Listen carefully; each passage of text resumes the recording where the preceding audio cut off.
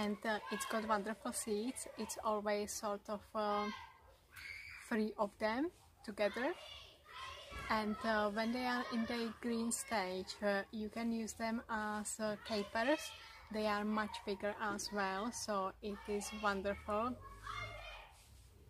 And this is a wonderful addition to your garden. It really attracts bees, and it's really good for your soil. So I've got a few of them scattered around in my garden. And what I'm gonna do, because it's been trailing quite a lot, so really think about the location, because it can easily overtake your garden. It's really nice in hanging baskets. It will be trailing down.